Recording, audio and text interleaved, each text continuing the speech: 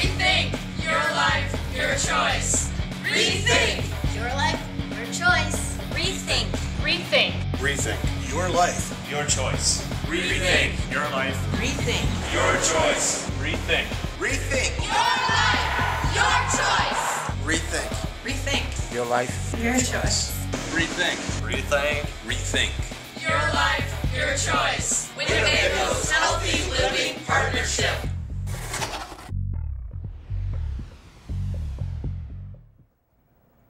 Hello everyone, and welcome to Rethink, Your Life, Your Choice. We bring community leaders, advocates, and Winnebago County residents like you together to find solutions to some of the most important health and prevention-related issues we face every day. Thanks for joining us. I'm your host, Emily Deeringer. We're excited to transform Winnebago County by implementing solutions that make a difference in our community's health, where our residents live, work, play, pray, and learn. Our first guests today are part of the Spark movement at UW-Oshkosh. I'll let them talk a little bit about what that means. But joining me today are Dr. Dana Merimann, faculty member of the Health and Safety Committee at UW-Oshkosh, Katie Kronstadt, UW-Oshkosh student with a biology major and a healthcare emphasis, and Anna Carpenter, a health educator with Rethink, the Lakeshore Tobacco Prevention Partnership. So thank you everybody for joining us today. We're glad that you could be here. So Anna, can you tell me a little bit about the Spark movement and how this all came to happen of this idea of a tobacco-free campus? Sure. It started off with an offshoot of the Health and Safety Committee, which Dana is a part of, and kind of worked its way into being a group, an ad hoc group of students, faculty, classified staff, and other partners around the area like myself with working with Rethink. So as that went through and they started pursuing that idea, the American Lung Association's grant called Spark is kind of how that got funded. And is that where the logo goes up eventually? Okay. So the Spark logo will be on the screen. And they started to partner with the different community groups like Rethink, as well as Spark, to pursue the idea of a tobacco-free campus at UW-Oshkosh. So is this Spark thing just a UW-Oshkosh thing, or is it all over the state? It's all over the state. It's different universities that are interested in pursuing the idea of a tobacco-free campus. There have actually been a recent group that went smoke-free, which is River Falls, and they had a Spark grant, and as well as many other campuses throughout Wisconsin. Awesome. So that sounds like a great opportunity for UWO to do something positive for the health of all their faculty, staff, and students, and employees that work there, and visitors, and everything like that. I'm sure that's already ignited some interesting conversations on campus. I know from experience, tobacco prevention and control work tends to bring out the best and worst of opinions in everybody. So Dana, can you give us some more information about what's happened so far with the Spark initiative and the tobacco-free campus movement? Sure. Our Spark grant last year, 2012, began in March, and we started meeting, but our first public event was actually at Taste of Oshkosh. That's a student organization fair that occurs on the campus mall the day before the start of fall semester classes. And so we had a great setup there. We signed up interested students. We demonstrated the marketing ploy of other tobacco products flavored and packaged much resembling candy, preying on people's childhood memories. And so that was our very first kickoff kind of event. It was very well attended. And then we got together the permission from the governance groups, and this was about a 2-month process, to put out a survey of tobacco attitudes and use on our campus. And that survey ran in the last couple of weeks of November. The timing was unfortunate because it was over the holiday, but nonetheless, we ran the survey. That was our second, or actually our big push. Prior to that, though, we had an election, as we all remember, a national as well as local elections, and so we co-hosted with Rethink a community health forum with some of the candidates. That was in October, And a portion of that program was all about tobacco control and tobacco's impact on campus and community health. So we had a busy fall, and right now what we're doing is studying the results of our survey. So when is that survey coming out? Is that something coming up this semester? I think, Katie, were you going to share a little bit about that? What do you got going on coming up in the next couple months or weeks, or how long is this going on? To present some of the information from the survey, we're going to have a forum in February on the 6th at 4:30. It's going to be on campus in Sage 1216.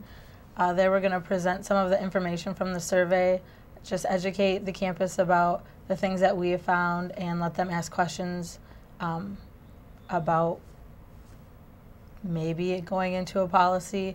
Some other campuses have had referendums at their elections, and so that is a possibility.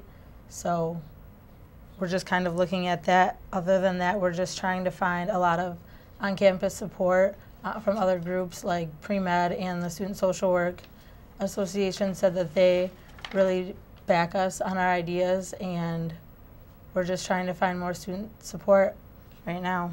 That's awesome.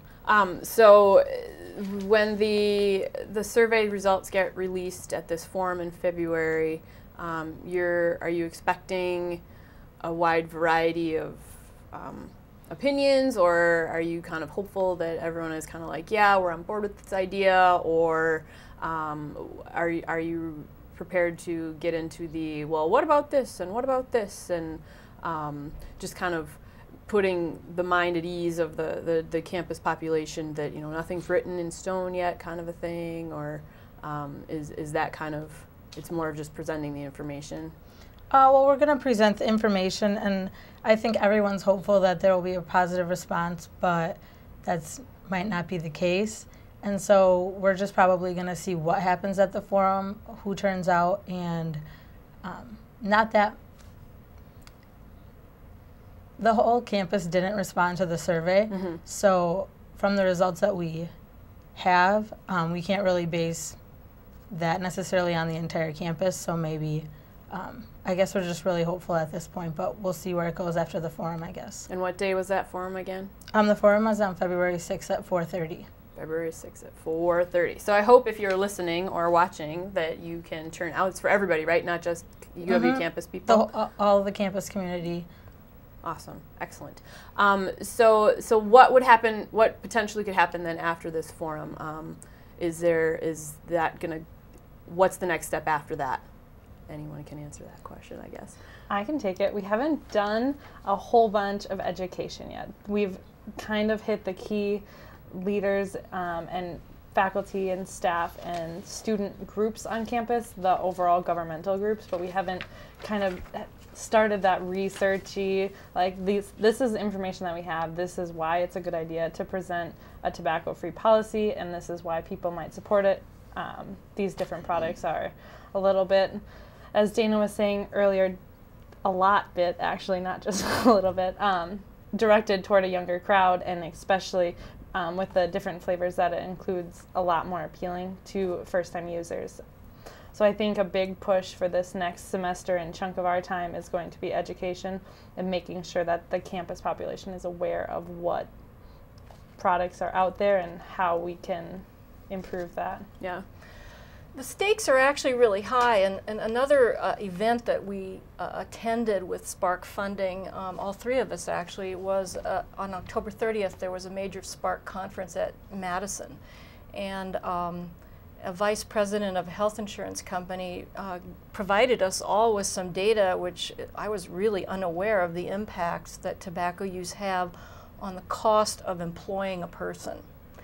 So we're all aware that cigarettes cost money, and so is chewing tobacco. That's out of your individual budget, but I was truly shocked at the costs to institutions in health insurance, fire insurance, things I'd never even thought about. And so we're pretty sure that most of the campus, employees and students alike, are unaware of some of these other not exactly health related, not directly health related, but economic issues surrounding tobacco use. And so our goal, I think it's fair to say, with the forum also is not just to release the results, but also to provide education about what's really at stake. Mm-hmm.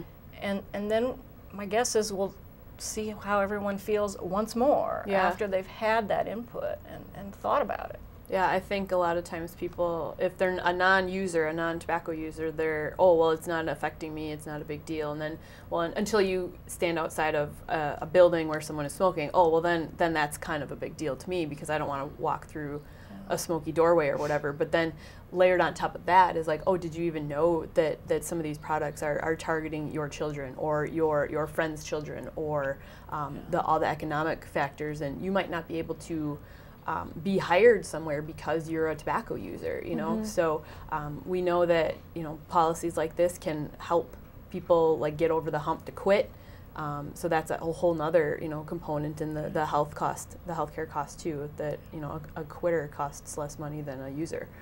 So, especially in these times of economic, looking for new ways to save money because we've been spending a lot.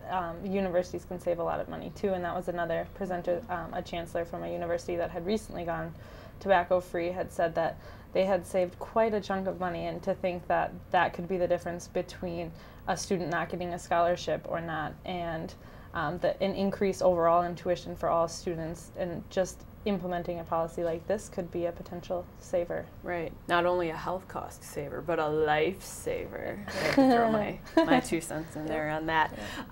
Well, thank you, you guys, for joining us today to talk about the tobacco-free campus movement. It's still a movement. It's still in the exploratory phase. So if you've got an opinion about it, you can, you know, contact.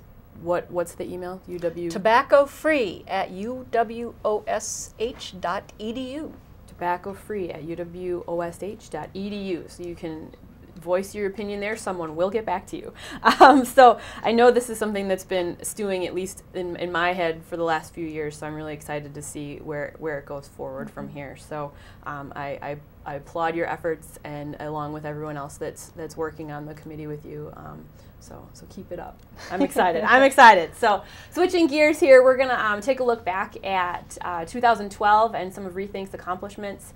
We do a lot of stuff in the community, and sometimes we forget all the great things that we've done. So we want to recognize all the great people that have helped get those efforts off the ground and pilot those pilot projects and really make a difference in the health of the Winnebago County residents. So we've got a little montage video here for you, so we hope you enjoy it.